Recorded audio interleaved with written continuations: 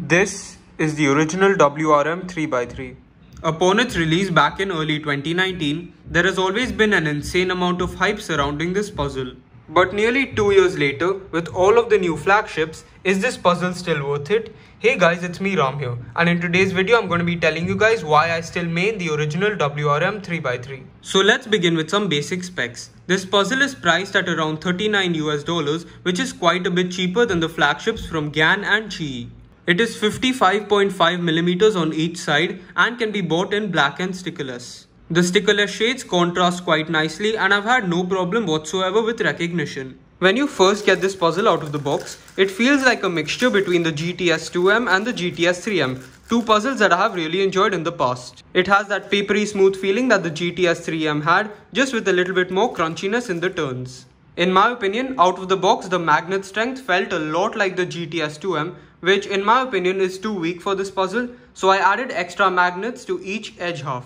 For my setup, I used a ton of Angstrom Dignitas on the pieces, followed by 2 drops of Cubicle Labs silk. This gave the puzzle a less crunchy and more smooth feel, kind of like the original GTS 3M. The performance on this puzzle is up to par with all the modern day releases. Corner cutting is over 45 degrees for forward and around line to line reverse. One small issue I've had with this puzzle is that I do get some minor catches while spamming TPS on my last layer. Now this isn't a deal breaker because my turning is pretty rough during last layer, however it is a thing to consider. Pops and corner twist absolutely never happen on this puzzle and they're not really a thing you should really think about in 2021. Before I answer the big question why I main this cube, let's hear from a couple of special guests who also main this cube and talk about why they do so. I've mained the WRM for more than a year and I really like the cube. It's smooth, it has a good speed, and I get great times on it. I really don't have any problems with the cube and I highly recommend you use it. Oh my god, I locked up a lot there. So the WRM 2020 is still my main for the foreseeable future for a few reasons. The main one is that there isn't much I don't like about it that would push me to buy a new cube or the WRM 2020 version. Now I haven't tried the 2020 so I can't say it's objectively better per se. It just, the 2019 still works great for me and I still enjoy the feeling. I think it's the most reliable for me out of all my cubes. Like, I've dabbled in other cubes, but I've always come back to the WRM because it's just like the most reliable. And I think it really responds well to all setups and you can really customize the feeling for you. And going on from that, I think, like, no matter the setup, it's got really good flow.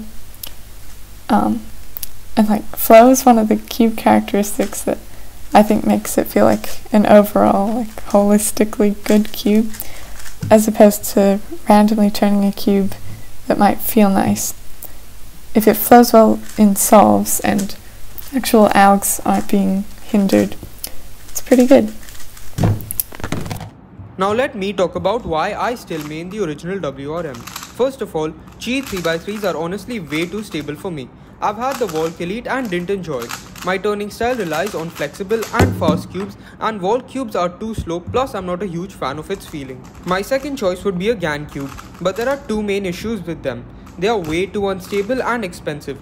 Like I said earlier, my turning relies on flexible cubes, but GAN cubes are too flexible to a point where it actually causes me to lock up and hinders my turning. So overall, I like the balance between speed, stability and flexibility on Moyu cubes. Regarding other Moyu flagship puzzles, the WRM 2020 for me was too fast, unstable and didn't corner cut too well.